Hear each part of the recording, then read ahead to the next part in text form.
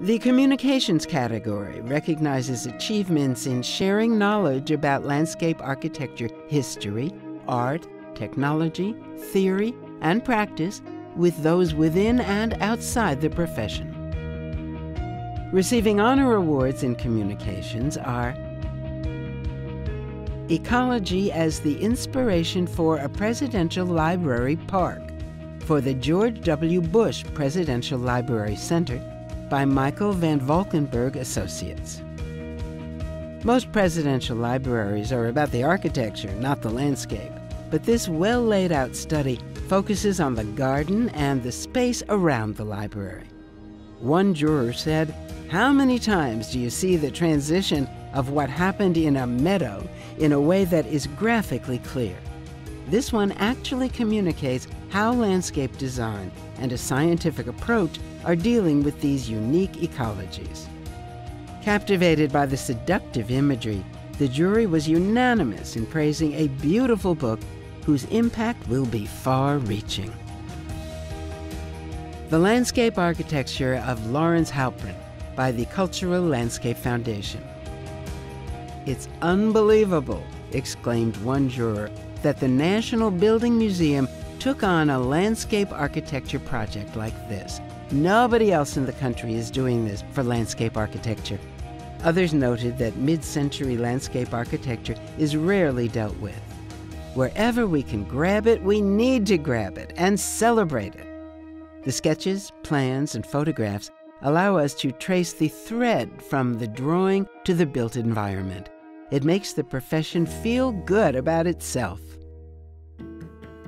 Toward an Urban Ecology, publisher Monticelli Press by Scape.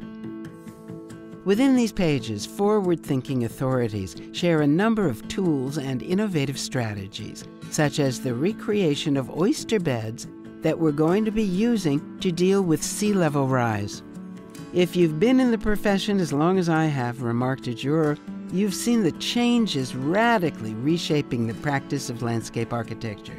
This is especially important for students to understand." Jens Jensen, The Living Green, a feature documentary by Viva Lundin Productions and the University of Michigan. "This is a really important video that ought to reach a wider audience," declared the jury. It documents the fact that a lot of the innovative things Jensen did were perceptive forerunners of today's environmental movement. Landscape Architecture magazine also said, "Archival photos and footage are blended with commentary by historians to give context to Jensen's Midwestern work. The discovery of long-lost recordings of Jensen himself several years into the project helped the filmmakers bring their subject to life."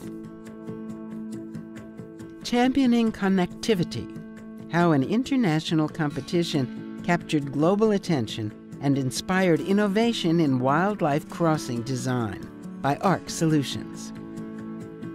This study focuses on how animals encounter the roads we build.